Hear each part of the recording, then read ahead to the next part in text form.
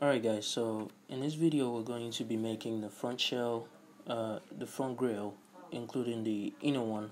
And when you take a deeper look, you can see there is some sort of mesh grille inside this front shell right here, just like this one we're seeing down here. So we're going to make that, and we're also going to make this piece over here. This whole number plate and its seat right behind it, we're going to make it probably in the next video, but let's get started and finish this off. So let's get started by going all the way back here. This metal piece we're seeing here, we have one at the back right here. So what we're going to do is we're going to shift and D this to duplicate it like this, and we're going to rotate it by pressing R and then press Z and type in 180, okay, to rotate it all the way to the front right there. Let me enable this for you guys real quick. Alright, so once you have that done, all we're going to do is to go into edit mode. Alright, we're going to move this in edit mode, not in what do you call it, not in object mode. Move it in edit mode so the location is exactly right at the center. So what we're going to do first is let's disable the mirror. Alright, so put up the mirror by clicking on this one to disable it, and then take this whole thing and move it all the way here. Alright, then re-enable that just to make sure it goes over there. If you don't disable that before moving it, this is what happens. You see that? That's what happens. So make sure you disable it, move it before you actually turn back on the mirror modifier. So we're going to move this all the way here. Let me just press period to zoom in. I'm going to move this up to about here, and I'm going to move it in to about here. Now we have to rotate it in the Z axis a little bit, but first let's change the pivoting point to boundary box like that. So we're going to rotate this in the Z axis like that, and let's move it in the X like that. I think it's pretty close to it, so let me just get into front view like this, like that. So I'm going to move it until it's tight like that. So what we're going to do now is to take this, let me just move it forward to about here, to go somewhere here like that. And finally what we're going to do now is to take each edge like this. So I'm going to dissolve this one real quick. I'm going to take this one, move it up in the Z axis until it falls out like that. Let's make sure it's sitting right on top of it like that. So that is looking good. Then we can add back in that extra loop cut we removed. Press E and then F, align it with the other side and keep it in there. So with that done, we're going to take this one. I want to move that one in as well, all the way to here. I'm going to take this one as well, move it in all the way to here. And I'm going to take these three right here, and I'm going to move that also in to there. So if I'm taking a good look, I think it goes pretty much low to about here. So I'm going to get rid of this edge loop for now, and I'm going to take this one and pull it in to about here. Let me take a good look at this. Alright, so I think I know what is going on. So I'm going to pull this out a little bit more to about here. I'm going to press E and then Y, extrude this in, and then pull it up in the Z axis like that. So yeah, that should look about it, right? Yeah, I think that's it. So that is looking good. So that is going to be the, what is it, piece below, rear bumper metal piece. So we're going to change it to front bumper metal piece. But first let's delete the 001 on top of that, and then let's get here and type in front bumper metal piece like that. So I'm going to save that over real quick. Nice. So that does it for that one. What we're going to do now is to create the front shell over here. It's going to be a little bit tricky, but as you can see, this one is actually one piece. What I mean is this circular area over here is extruded all the way to the side. You can see it's sort of like it's joint to it. So that's what we're going to try to make, but we're not going to be making it one piece. We're going to make it separate objects, and then we're going to use a data transfer modifier in here, this one right here, to make it look as though it's attached to the circular one. So that's what we're going to do right now. First off, we're going to create this circular area.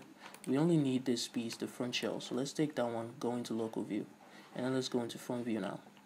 So what I want to do is press Shift and S, choose Cursor to World Origin, and then let's hold on. I think we got rid of the shrink wrap. I mean the blueprint images. So let's go back to global view by pressing the num slash, that is the slash on a numpad, and then select this. Press Ctrl and I, and let me see. Let me just hide everything like that. Let's go into front view. So you can see we have it here now. So what we're going to do is let's add in a mesh circle.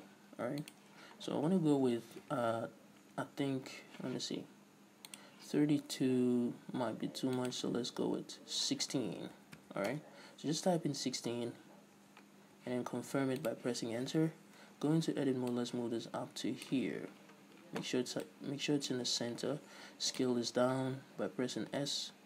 Scale it down to fit to the hole. Bring it down so it's fitting very nicely, like that. I'm gonna scale it up a little bit, like that. Alright, so with that done, I'm gonna press F. Go into wireframe, press I, and then set the face to about there, like that. So I'm gonna press X and delete the faces. So let's take all that and move it in the y-axis forward. Let's get onto the side. Let's see how that looks. Alright, so pull it all the way back till it's sitting right here. So you can see it's a little bit up on the side view, but we're going to keep it as it is in the front view because I think that is the most accurate. And if you take a look, you can see it's pretty much close to it. That is much better. Let me get to the side view. Yeah. So what we're going to do now is to get into the side view. I want to press E. You can see the length or the thickness from front to back of the cylinder right here. It's not that much of a thickness, so let's keep in mind of that. So let's press E, and it's going to extrude in the Z-axis, but I'd rather be careful. I'd rather be much more precise by pressing Y again to extrude in the Y instead of the presumed Z-axis that it gave us.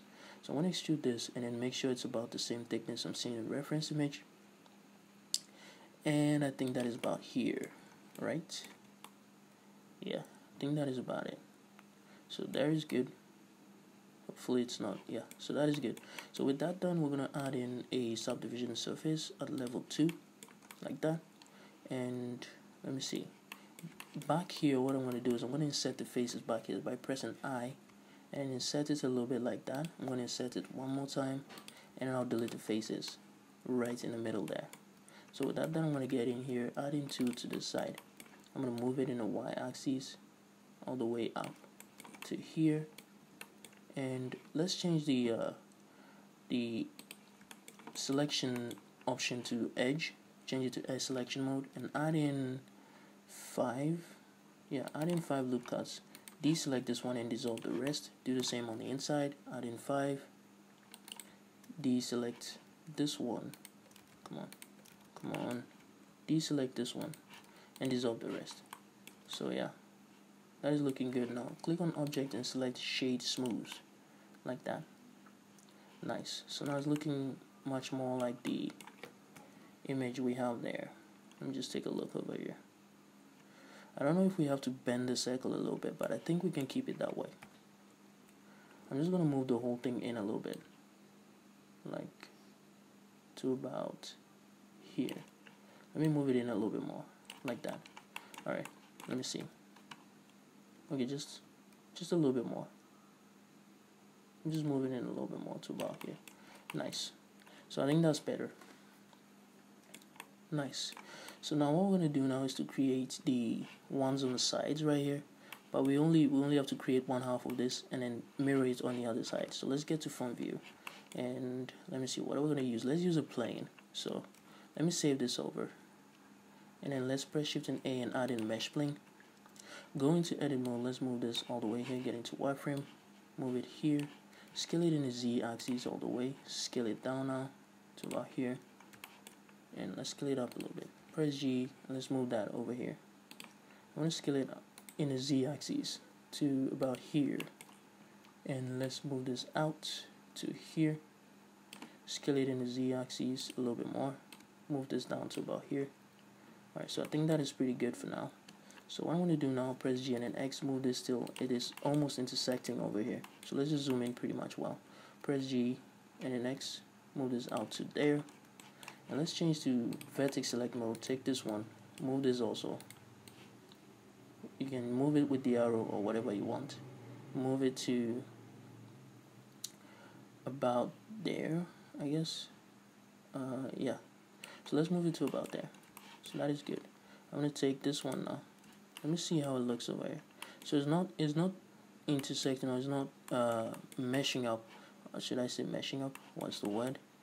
Like if you take a look over, you can see it sort of looks like it's joining to the cylinder right in the middle here. But on this side, you can see there's a bit of a gap there. That's what I'm trying to explain to you guys.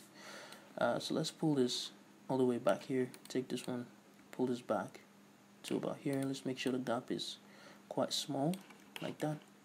So with that done, what we're going to do now is to take the whole thing and let's insert the faces. So I'm going to insert this till we have it all around like that. So you can see that is good.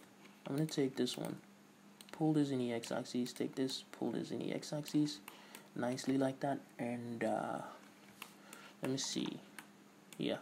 So what I'm going to do now is to select the face. First off, I'm going to take both of these, I'm going to move it in the z-axis, up, do the same thing here, take both of these, move it down in the z-axis, down, like that. And I'm going to go to face select mode. Let me take this, move it forward a little bit. I'm trying to match the blueprints lines here. So take this one, press X and delete the faces. Alright, so we're gonna take everything in here, move it in the y-axis all the way forward, like that. Let me take a look. Yeah, so just a little bit more, like that. So we're gonna end up bending this one, alright? Because you can see it's falling out a little bit much, but there's an easy way to bend it. So once we get there, I'll show you guys. Alright, so let's do this. Now, what we're gonna do next is, let me see. First off, let's move this out a little bit. Let me take this, alright? I'm going to move it in the x-axis to about here. I'm going to do the same thing here. Move it to about here-ish. Yeah, move this out a little bit as well. So, yeah, that is looking good. Alright, so what I'm going to do now is to add in 2 loop cuts in here. I'm going to move them in the x as well. Just a little bit to make sure that gap is quite consistent and equal. I'm going to move this back a little bit more like that. Alright, so let me just slide this up so it's sort of straight than slanted the way it was before. And I'm going to move this out just a little bit. Alright, I'm going to add in 2 on this side as well. Move that out till the gap is quite similar like that. Alright, so that is looking great. So all I'm going to do now is to take the whole thing. I'm going to press E and then Y. You can see it's about, I think it's about the same distance as the cylinder, but just not all the way to the back. And it's starting to rain here, so if it gets too serious, I'll stop recording, but hopefully it doesn't. So before we actually do that, let me take this one, okay? We forgot to add supporting loop cuts at the back here. So let's change to S select mode, add in 5 again, deselect this one, dissolve it, and let's do the same thing on the inside. Add in 5, deselect this one, deselect this, come on, deselect it, keep selecting the other one. Make sure you deselect it before dissolving the others. Make sure you don't select any other thing else. Alright, so with that done, let's take this and let's go into edit mode again. So we're going to press E and then Y, move this out until we have just a tiny gap back here like that. Move it out a little bit more. Nice. So I want to add in a subdivision surface now. No, not solidify, subdivision surface. Change the viewport to 2 and let's go into edit mode and let's try to fix things here now. So I'm going to add in a loop cut over here, press E to align it with that side, move it out to about here.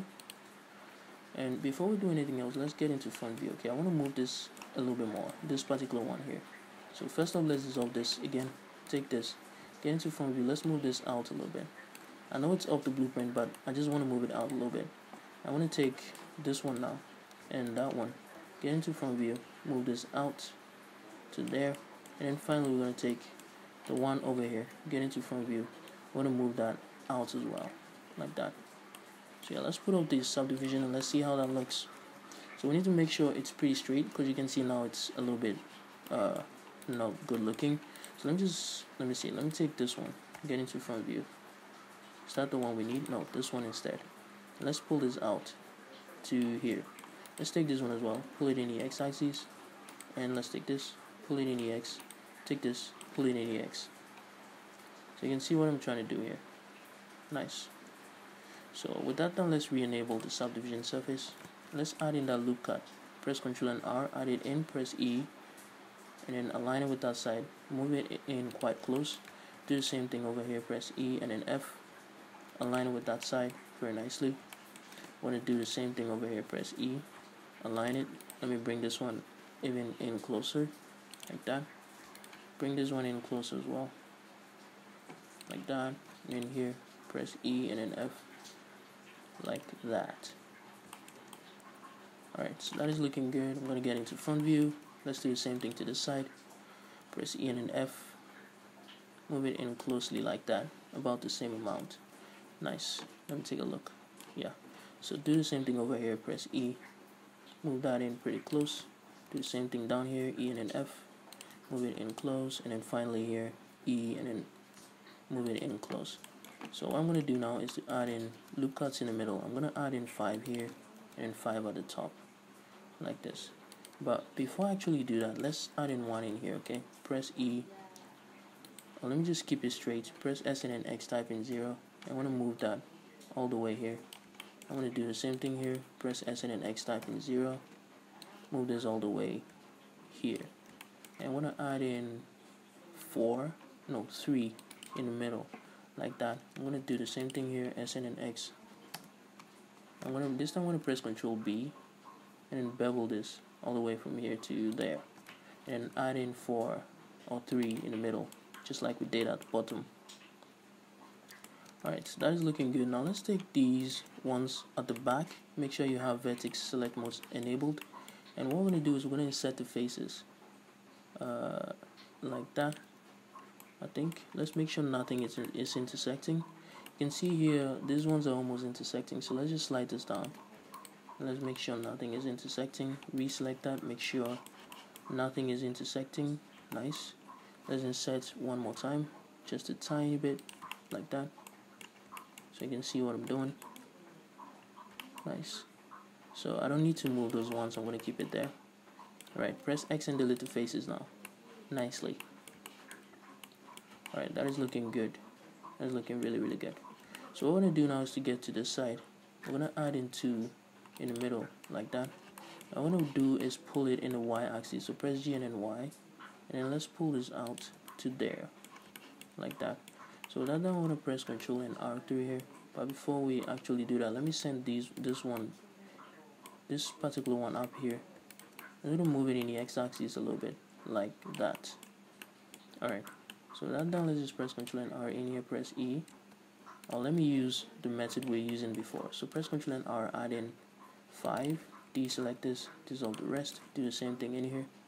Add in 5, deselect this, dissolve the rest. Now let's click on Object and select Shade Smooth, and let's see what we have. Alright, so I think it's looking almost like it. Nice. So what else do we have to do? I think the thickness is quite thin on this side, so let's go over to the front view. I'm going to edit mode. So let's dissolve these edges again. I want to take the edges right at the end here, these ones. Okay, make sure the ones here are not selected. Hold down Control and deselect if you have any of them selected. Let's go to wireframe. We're going to move this in the x-axis, okay, until we have about the same thickness as in the reference image. Nice. So that is looking good. Okay, let me see. SN and X, no, SN and Y, type in 0. Alright, it's already straight. SN and Y, type in 0. I'm just making sure all of them are flattening the Y axis, and it looks like they are. So I want to press Control and R3 here. Add in 2. I want to pull it in the Y axis. Yeah. So let's pull it in the Y axis just a little bit like that. Nice.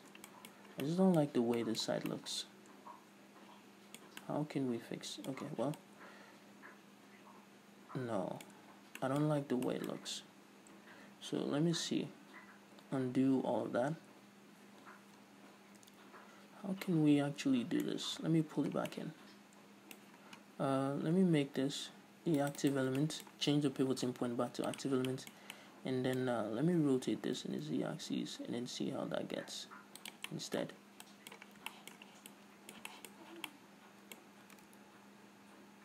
Is that better? Kind of.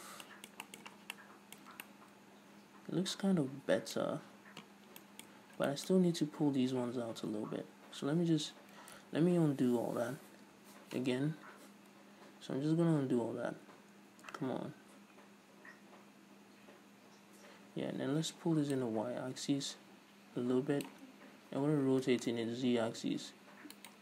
Make sure the pivoting point is set to active element, and then let's rotate it a little bit more in the z-axis, just a little bit, like that.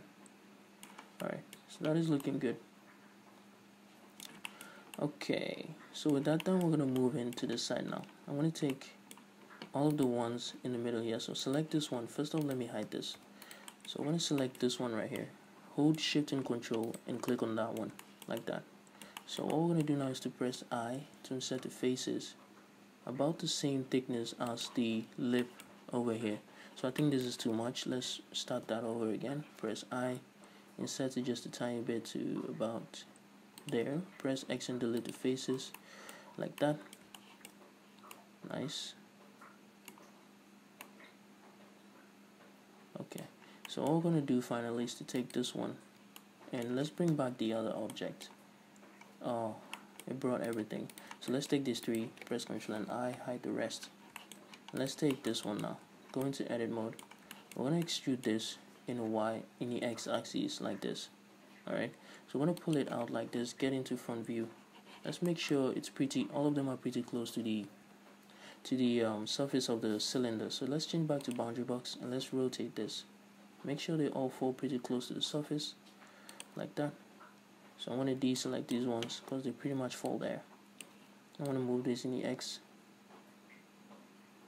Deselect these. I want to move this now, like that. Nice. So with that done, kind of looks like this one pulled down a little bit. Let me pull it down in the z-axis and see. And then pull it out a little bit. Alright, I think that is looking much better. Alright, so all we're going to do now is to take this. Let's go into the object data buttons, add in a new modifier, and then let's assign this to it. Make sure that is the only one assigned to it by checking. Click on select and see if that is the only one that is selected, just to make sure that is the only one that is assigned to it. And then with that done, what we're going to do is go out and we're going to add in a shrink wrap modifier. So shrink wrap, and we're going to make the target this cylinder right here, and we're going to change the vertex group to group, like that. And first of all, let's copy and apply this. Let's go in here. I'm going to press Ctrl and R3 here, press E to align it with that side, move it in, and let's go into the object data buttons and remove that from the group, like that. I'm going to add in one here to press E and an F pretty close to this one and remove that from the group as well, like that. Alright, so you can see this is coming out really nicely. So I'm going to go over here, I'm going to take this one, I'm going to press, with this thing being boundary box, I'm going to press Alt and S just to scale this out a little bit, okay? Just scale it out a little bit so you can see what I did. That was all I did, just to scale it out a little bit. Once you have done that, let's go on and add in the data transfer modifier. So I'm going to add in a data transfer modifier now. And the source, I think the source will be this one right here. And what else? Let me see. Let me just increase the face, this thing here. So I'm going to change this to face, what is that? Face corner data, like that. And we're going to enable custom normals. And let me see. We're going to load in the vertex group, like that. And first off, we have to make sure this thing is, what do you call it? We have to make sure this thing has a an auto smooth enabled, and if I remember, I think that was in the data buttons, and it's on the normals. Yeah, so on the normals and enable auto smooth, like that. Let's go back to the modifier tab and let's see what we have. So let's take a look at this. It's not looking that good, so what I'm going to do now is let's try enabling or changing some of these settings here, and let's see what we have. One of these should work unless something isn't right. You can see it's not working properly. It's not working that well. I think I noticed this in 2.8. I don't know if anybody was able to, find a fix for it, but in 2.79 this actually works fine. But I noticed in 2.8 it wasn't really responding that well. So for now we're going to leave it like this, and then we're going to try to deform this with the lattice, and then it will be pretty much the same thing with the rest of the three. So I'm only doing this one, and then I'll end on that video, and I'll leave these ones for you guys to do on your own. So what I'm going to do now is let's first of all add in the mirror modifier. The mirror modifier needs to be at the very top, so click on the arrow and move the mirror modifier all the way to the top. Just move it all the way to the top, so it's on the top now. And make sure you apply rotation like that, and apply location. Nice. So what I'm going to do now is to add in a lattice deform. So let's go in here, press A to select the whole vertices, press Shift and S, and choose cursor to selected. Sorry. And what we're going to do now is to add in a lattice. So let's add in a lattice now.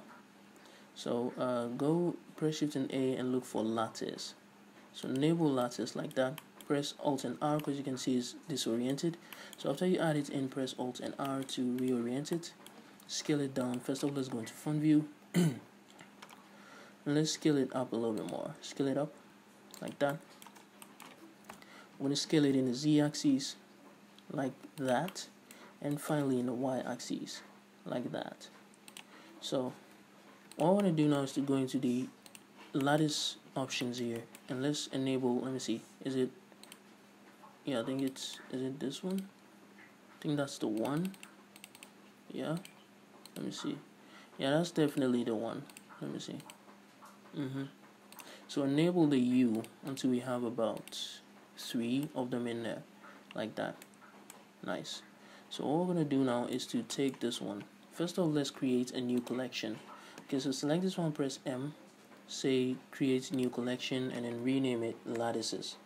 Alright, so lattices like that, and click on OK. So it's going to move that down there like that into the lattices collection. And I'll take this and then select that and press Ctrl P and choose lattice deform right here. So anything we do to this in edit mode is going to affect our mesh down there like that. Okay, so that is what we're going to use to create that bend in here. So let me just undo all of this. I'm going to go over to the top view like this, go into wireframe. I want to take all of the vertices, right? You can see I took all this 4. I want to go up here. Let's enable proportional editing by pressing O. And first of all, let me get over here. Alright, so enable proportional editing, and let's change it to, I think is it, let me try each of these options first. So let me just see, let me press G, bring down the fall off. Now let me see how this looks. Okay, so it's definitely not this one. I think it's sharp. So select sharp and let's try this. So press G and then Y. Yeah, it's definitely sharp. So I want to move this out. Make sure you increase the fall off so it's pretty smooth like that, and then pull it. I don't know if sharp, is it sharp? Yeah, it's sharp. No, let me try inverse square. Let me see what inverse square gives us. Inverse square, isn't it? Let me see. It might be sharp. Yeah. Sorry. Let me try smooth. Yeah, it's definitely sharp. So use sharp and pull this in the Y axis, press G and then Y. Make sure the fall off is enough. And then pull this back to about here. Do we even need to bend this? I'm not sure. Yeah, let's bend it. So let me see, where are we gonna move this to? I'm going to click right here in the surface here just to make sure this is the amount I need to move. So I'm gonna click right about here. So when I go into top view, it shows it to me how far I need to move it in. So I'm just going to press G and then Y. I'm going to move this back until it falls on top of it like that. So the fall off isn't enough, so I'm going to try this again. Pull it back, increase the fall off like that, and I'll pull this back to right there. So let's take a look. Let's hide so you can see the space is quite as much as the one in there, but we still need to pull it in a little bit more.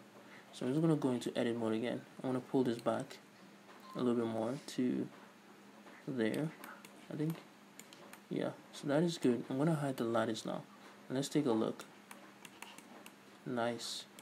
So you can see it's looking exactly like what we have in the reference image. And I'm pretty sure all we can do now is to duplicate this and then move it down in the z-axis. So first what I'll do is I'll go into edit mode of this, press A to select this, press shift and S, choose cursor to select it. And I want to take this one, go into edit mode, change the pivoting point to 3D cursor, and take this again, press shift and then D to duplicate it like this.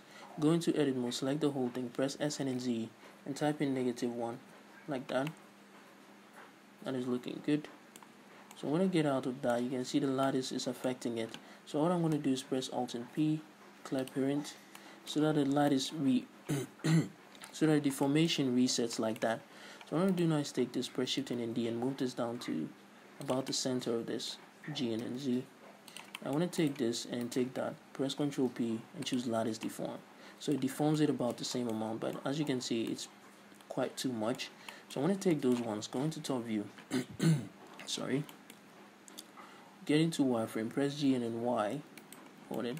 Let's change the pivoting point back to boundary box, and then let's move this in the Y axis a little bit out to about here. I think that is good. Yeah, so that is good. Now I'm gonna go into front view and I'm gonna move it on this side as well, like this. Now let me just go into edit, but let me pull this. Come on, let me pull this here. Okay, so that deforms it quite much. So just pull it to about there, like that. Alright, so I'm gonna hide the lattices now, hide them. Alright, so that gives us those two. Why isn't the mirror working? It should be mirroring. Oh, I think I know why. The mirror should be the last modifier down there.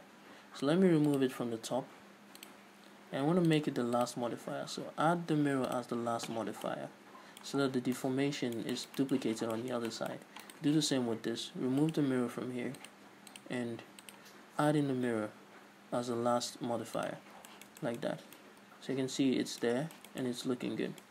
Alright, so this video took longer than I expected, but all the same we finished 2 of these grills. I'm going to do this one off camera in the same process as I did these ones. So I'm going to leave that one up to you as some kind of assignment for you guys to do, and I'll pretty much see you guys in the next video.